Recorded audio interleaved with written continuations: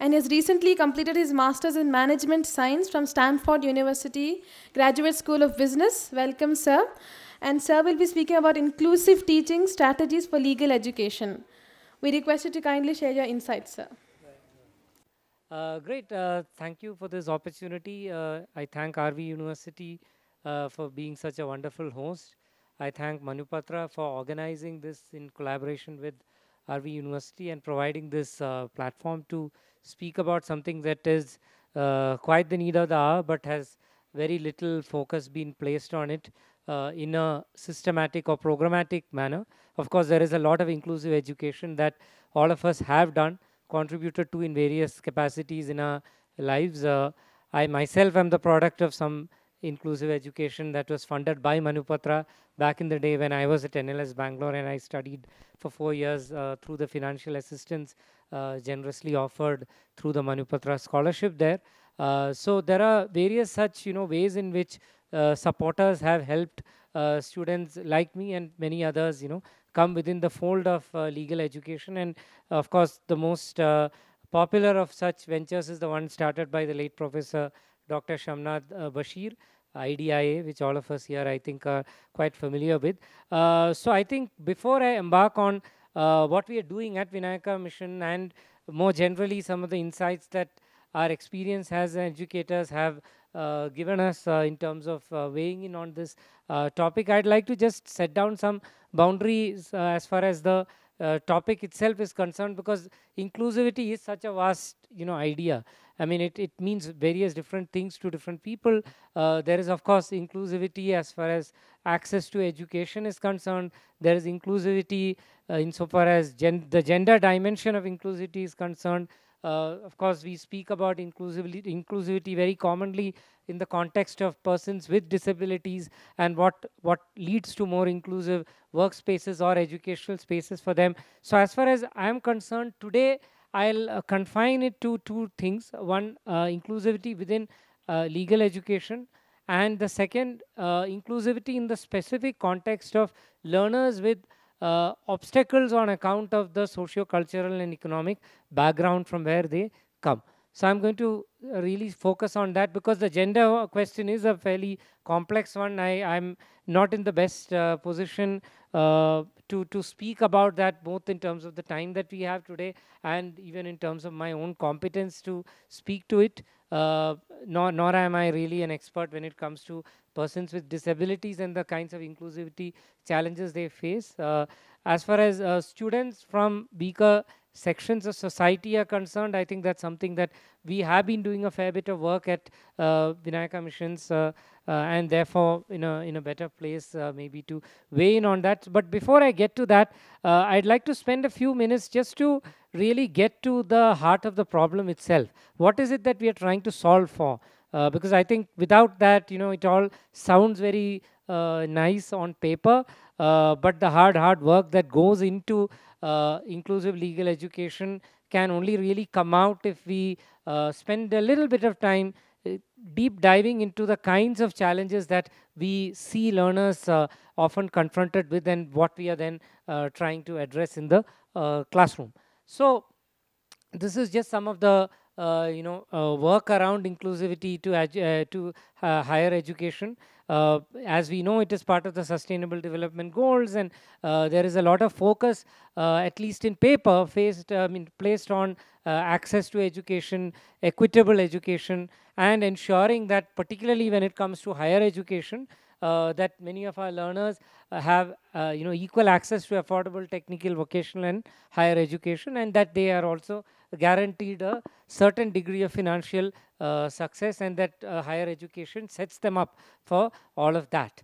But if you look at the data, and this is where we kind of have to look at to understand the problem in more nuanced manner. And the moment you look at the data, you see that I mean, this is just a very recently released ASER report, actually, done with specific focus on rural areas within various parts of the country. About a quarter of our students cannot even read, and these are students between the age group of 14 to 18. So this makes it all the more alarming.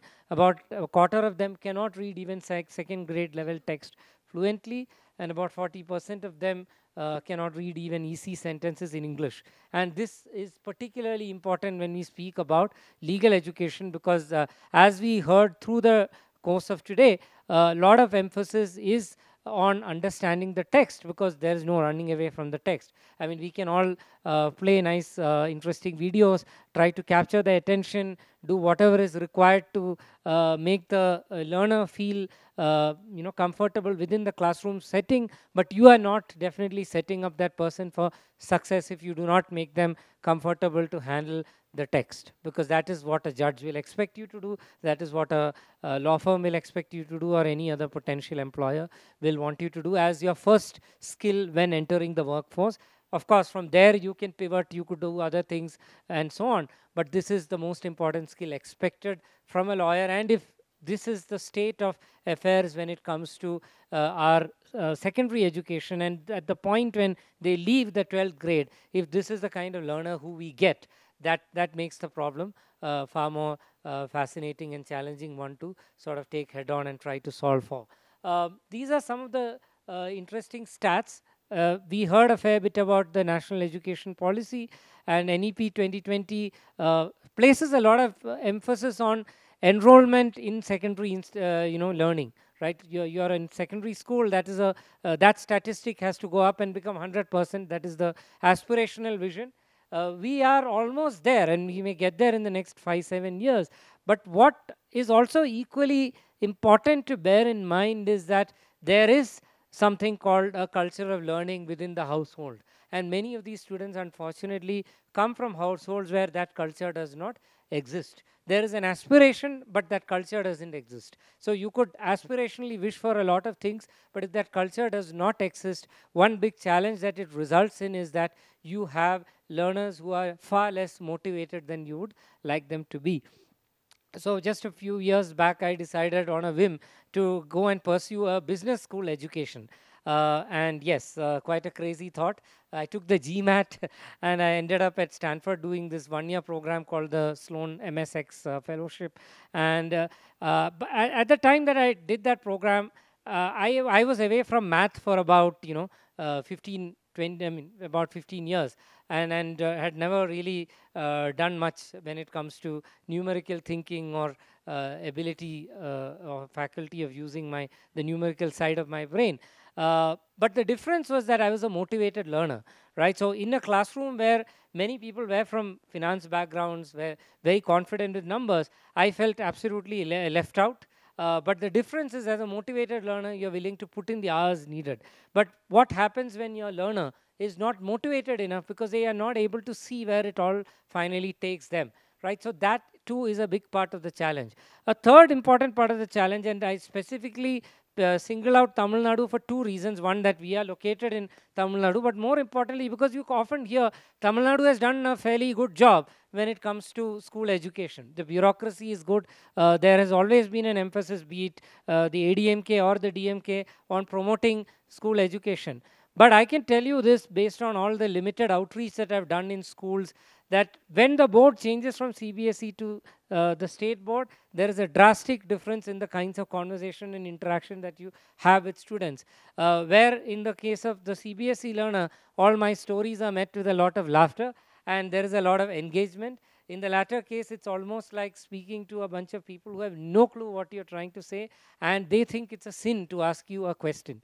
So the heart of all of this is something called teaching to the test, which we heard a fair bit about. I respect Dr. Patil for mentioning, particularly in the last session. Sometimes instead of letting people do what they're good at, you may basically create a compliance regime, and this compliance regime has unfortunately led to things like this. You're basically trying to prove that, look, your students are good. And how do you prove that? By making them test excessively and teach them to the test, and they pass the exams. And what do these poor kids do after that? They don't know how to frame a question. They think framing a question is a wrong thing. They don't have any sense of how to engage inside a classroom. So essentially, by the time they enter higher education, you're faced with this situation where, as an educator, you have to not only teach them the law, but you have to teach them multiple other things, which is what I have tried to capture in this slide. So it all starts with very low motivation levels. which also coupled with perceived language barriers, because I don't think many of these language barriers are actually real. They are far more perceived than real, as our experience seems to indicate. The negligible reading discipline, because of the fact that many of them come from households where learning is not taken seriously except as a mode of earning, right? It can maybe be an aspirational goal at best, but not seen as a substantive value in itself. Poor critical thinking on account of the rote learning that these poor students are exposed to, which all of that combine to lead to dismal learner outcomes.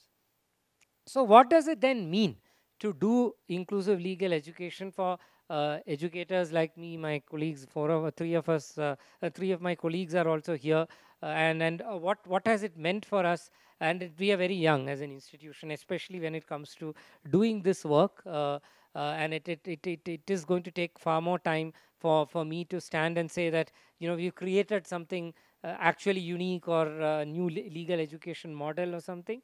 But these are some of the thoughts that I thought would be useful to share, and it is for each of us as educators to take what matters to us, keeping our respective institutional context in mind. These are largely based on our own experiences.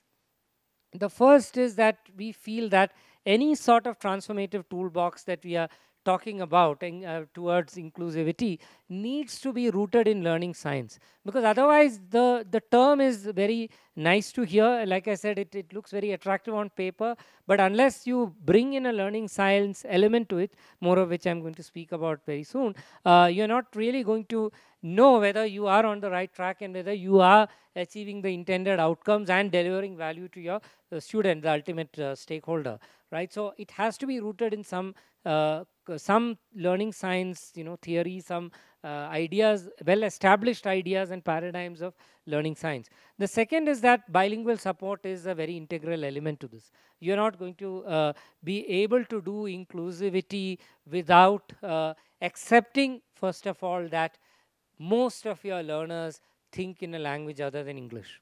So unless you provide the kind of support, it's all well and good to say, look, I'm giving you some English classes. It doesn't work.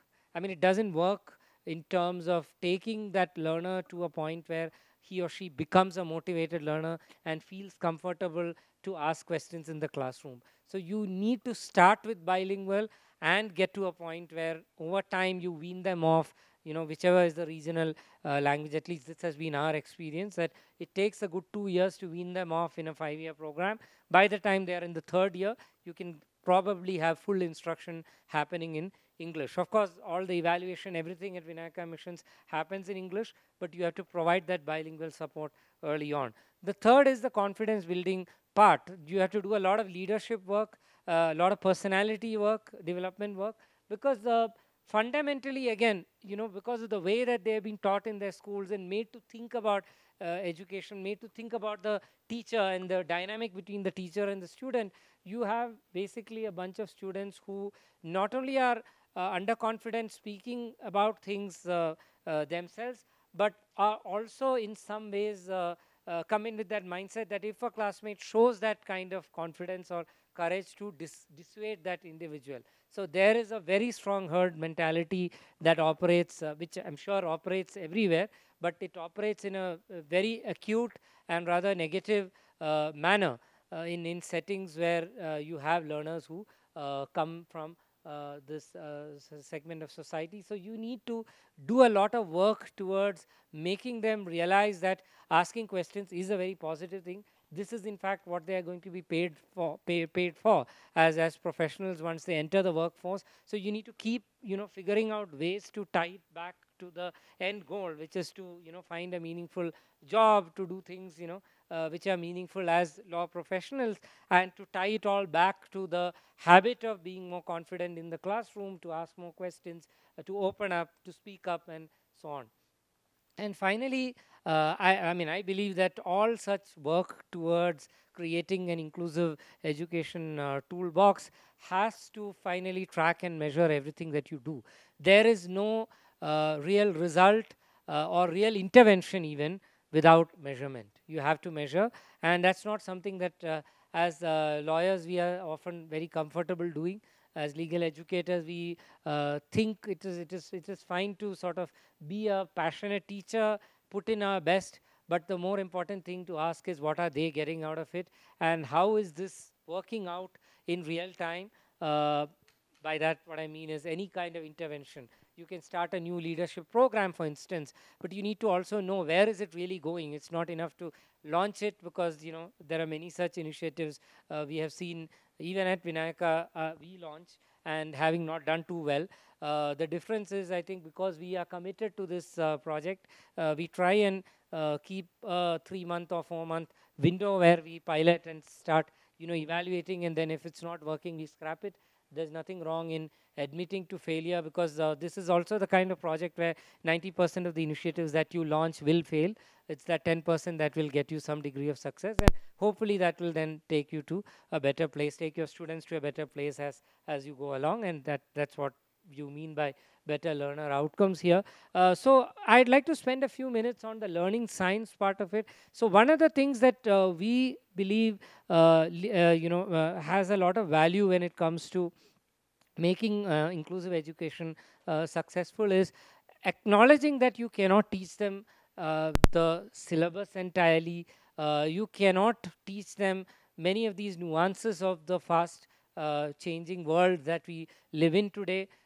They are going to grapple with challenges when it comes to technology. So with all these challenges that they face, what is the best way you as an educator can help them, equip them, while ensuring that there is that limited bandwidth within which you operate, which can then be spent in the right manner.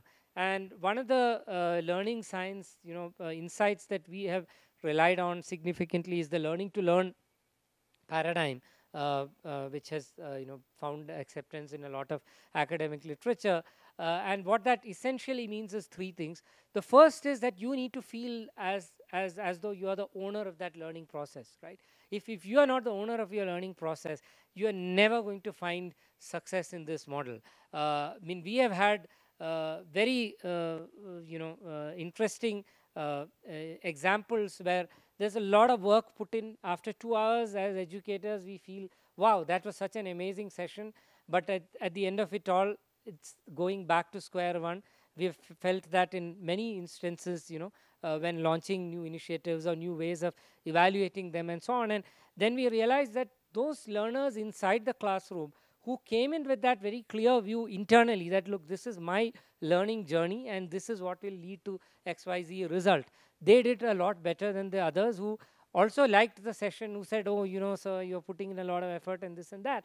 But ultimately, it is like writing on water. You're not going to get the requisite results unless you get them to take ownership over their learning. There are techniques, methods by which you can do that. I mean, I'll speak a little more about that soon. Then, of course, the second is you developing your own skills and strategies for learning, like, for instance, time management, note taking. So we have to spend a fair bit of time with our students, helping them with these things, which in some settings it's almost accepted that the learner comes with all of this, right? In an elite legal education institution, you will not question the ability of your learner to take notes, for instance, right? But here we have to begin by questioning it, and then go to them, reach out to them, and find out what are the challenges they face when it comes to taking notes in the classroom, when it comes to revising, going back home and doing revision. I mean, so it is very one-on-one type work. It's not really very complicated, I mean, when I say it, but when you do it, it can be sometimes very time consuming and demanding. The final part is, of course, how do they reflect on their learner journey, right? Because if you really hope that teaching them how to learn is going to lead to better results than teaching them XYZ content, then you also need to give them that understanding that the way that you learn today may be 20% optimal, and it could get to 60% optimal if you reflect on your learning journey. So you need to also make it an integral part of their being, their time, the way they spend their time in the classroom and outside, that they reflect on it, they evaluate, and they then iterate. They go back to taking more ownership. They go back to revisiting some of the skills and strategies that they are putting to use. The other part of the learning science that we found very useful is looking at some of the literature, and Professor John Hattie in University of Melbourne has done some remarkable work here on what are the parameters that have demonstrably worked inside classrooms by way of interventions that make a difference to the life of the student, right? And one of that particularly struck us early on as being very important, which is the collective teacher efficacy part. So what that then means is that it's not about one law teacher, it's about a team of teachers who are really working to solve a problem. And this model is not an easy one to achieve, because we also live in a world where there are individual parameters of success for teachers. There are various research goals and so on and so forth. So within that kind of setting, with that limitation, how do you create this? And collective teacher efficacy is not a new phenomenon or anything like that, because anytime I speak to, for instance, my former professor VVK, who was right here in the last panel, and he goes back to the early days of NLS. NLS was built as an institution on this very principle of collective teacher efficacy. This is exactly what Mother Menon did, right? And Professor Menon at that time felt that, look, unless you have a team of committed teachers, you're never going to build this new paradigm in legal education. So I think any new paradigm or any sort of mission-oriented institution needs that kind of collective teacher efficacy. So it begins with the hiring practices, and some of this, of course, may be less relevant to the legal educators here, may be more relevant to the leadership team. But I still think it's important to kind of see this, because we are doing this on a semester basis at least, and what I mean with from that is there is a tendency often to just look at individual brilliance and hire people, and I consciously have taken a call to avoid that. Sometimes you lose out on very good people because of that. But the reason is that the mission is more important than the individual, whether it's me or anybody in my team. And we believe that what that then means is you have to hire as a team, and usually I even prefer doing it as a full hiring round of certain number of people, and then you are able to better see at least part of that picture, right? When you're hiring one person, you're evaluating that one person against the institutional goals and so on, and sometimes a person falls short but may be very good as a researcher or something else, right? So if you're hiring as a team, it makes it a lot easier, because sometimes you have that cushion to go with somebody who's an amazing researcher but who may be less committed to that classroom interaction, but you then balance it out with the rest of your team. So the hiring practices become very, very important when you're trying to do anything that claims to be committed to inclusivity. You need to also have very regular conversations with your faculty, going back to the vision of the institution, the what this means. And of course, groupthink is a very important element again, because the reason I say this is that you cannot achieve something like this. I mean, solving for a problem like this, unless you trust your faculty. And inside the classroom, they really are. Each of them are the people who have the autonomy, who have the freedom to do what they think is right. And often, what we have seen in faculty meetings is some of them are doing really exceptional work, but we don't get to hear about it as a collective. So we made it a practice that we share pedagogic practices more regularly, and that group think then leads to a better way of understanding what are the things that are working, what are the things that are not working, and so on and so forth. Peer learning is, for instance, one such idea that we really deploy in the classroom, because one of our faculty colleagues had done it quite effectively. Because even within our students, there is a range within which their language skills exist and other skills exist. So you can leverage on some of these students who have those skills or come with a higher degree of confidence, higher degree of felicity of language and so on, and then make them sort of lead the classroom discussions and so on.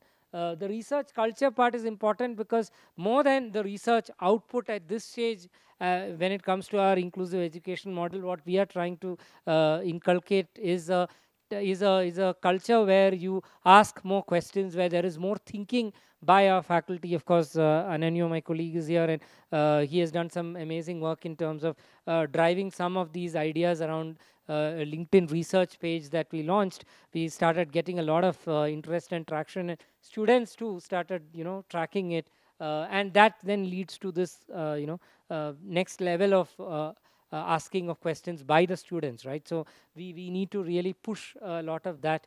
And finally, of course, telling every faculty that they need to bring something to the table when it comes to inclusive education, because this is the core mission. On bilingual support, the first element is, and this really is very critical, because often we think that we know best, right? And to tell them, oh, you need to learn all of this. How can you handle legal education unless you have a strong command over English, for instance? And then often, the response is, sir, I don't want to even go practice in the high court. I want to build a career for myself in the lower courts. And, I'm very comfortable speaking in Tamil. So please tell me why I should really learn all of this in English.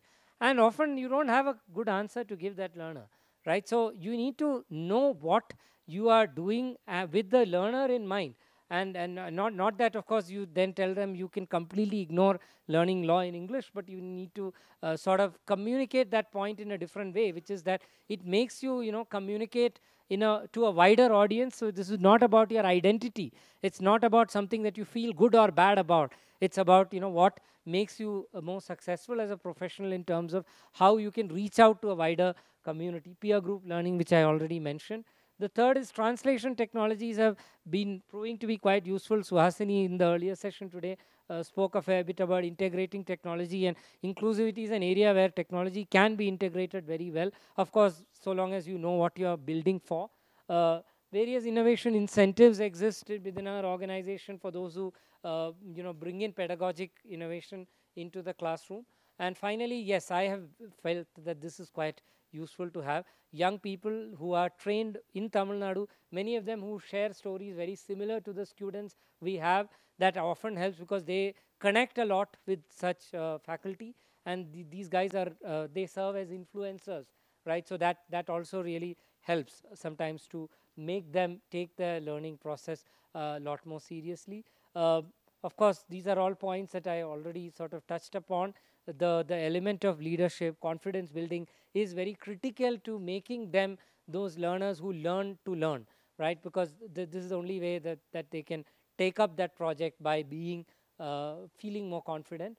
And finally, the tracking and measuring part, because I genuinely believe that learning science is a science. I mean, while it draws upon multiple disciplines, psychology and other areas of other disciplinary insights included, but I think finally it is a science. So you need to figure out ways by which you can measure these initiatives. Evaluation itself is a great way to know where you're going with things, because often you can try out an intervention in the classroom, have a quiz, have multiple other evaluation strategies deployed in the classroom, and then you can see how well they are faring before, after the whole way by which you can create sample groups and see like any social science research. uh, and I always believe that the learner self-reflection is a very important part.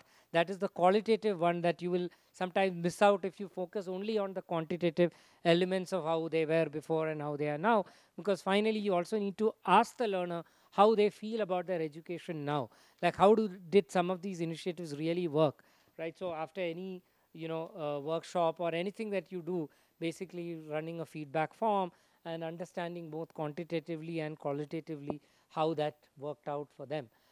This is just a little bit about us. This is how the institution is at the moment. There is a lot of first generation graduates, as you can see, because we have the 3-year program as well, and of course many first generation 5-year program students. Uh, we have very specific initiatives for some of these interventions that I spoke about, the communications and English language lab, and there's a Tamil center which also helps with translating legal materials and so on. And of course, there's a lot of professional expectation alignment which is needed, especially because learning for its own sake is something that may not necessarily resonate with the crowd.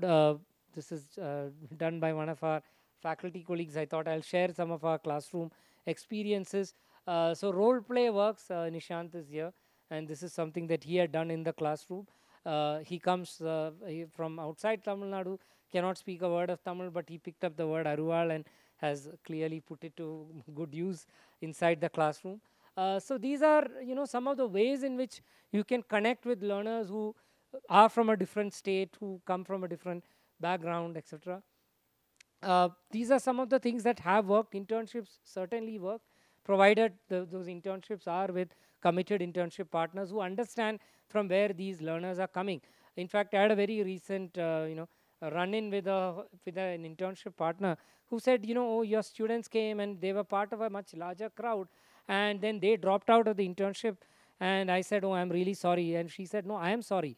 I should have realized that they are coming from this place, and that I need to create a different, pathway for them to make the most out of that internship. So those are the kinds of internship partners we need for this model to succeed. So if somebody says, look, they can't, create a legal notice on day one, then yeah, maybe they're not the right internship partner for us. We'll have to sensitize them as well, and that's part of my responsibility, our team's responsibility. But inclusive education is a joint project. It's not a one person driving it or one institution driving it. The other thing that we find very useful often is, while they don't have many of these skills, and I spoke a lot about that, I do a lot of disservice when to them, because some of them are extremely capable students. There are guys who are running like biryani shops. There are guys who are Apple, iPhone distributors. They're doing the 3-year program, and learners at this point, we are young as an institution, so we are also able to do this a lot better. So what really struck us is that many of them come with this wisdom from the street, right? They've dealt with so many practical problems and handled so many challenges far more than I had when I went to NLS or any of my colleagues had handled. So we try to draw upon that and send them out to the world, and do a lot of things. And they recently did a very important legal aid work camp with this rural community in the nearby village. So this is a community that is memorialized through the movie Jai Bhim, and these sort of stories also resonate with them, because they see acts of heroism, they see acts of service, right, in all these things from popular culture that you rely on. So you need to stoke the pre-existing knowledge that they have. You need to stoke their love for popular culture, the things that they connect with, rather than throwing your hands up in the air and saying, oh, they can't speak English, right? I mean, that is, of course, a challenge. I'm not denying it, but there are many strengths that they come with. So the moment and all of this is organized by these kids. They don't like rely on us for most of this stuff. They go all out and they can hustle their way through life. They can get bus passes. They can do whatever is needed to make things happen. So I think, we live in a kind of society where, there is a lot of emphasis on placements and the corporate sector and so on. But I'm pretty sure that, if the state comes knocking at your door, the enforcement directorate or whatever the powers that be, these might be your people to go to. They might be the kids who will stand in the way and fight for your rights, because they come from a very different strata of society with a very different appetite for taking risk, and that's quite amazing. So if we can make them good lawyers, why not? Right, so that really is it from my end. I'd just like to say that inclusivity has to run across the value chain when it comes to any institution doing this work. By that, what I mean is, from the point of admitting your students, to nurturing them, to hiring your faculty, to creating the right kind of internship partners and opportunities across the value chain, you have to take this seriously, because otherwise, the strength of the chain is only in the weakest link. We are thinking of a bridge course that might help, even before they come to campus, because this is something that a lot of universities do abroad, and even here I think some have started this. As far as technology solutions are concerned, I would end with the cautionary note that there's no point in signing up with a very expensive vendor and doing this. One also needs to customize it based on the kind of inclusivity that one is trying to achieve within the organization.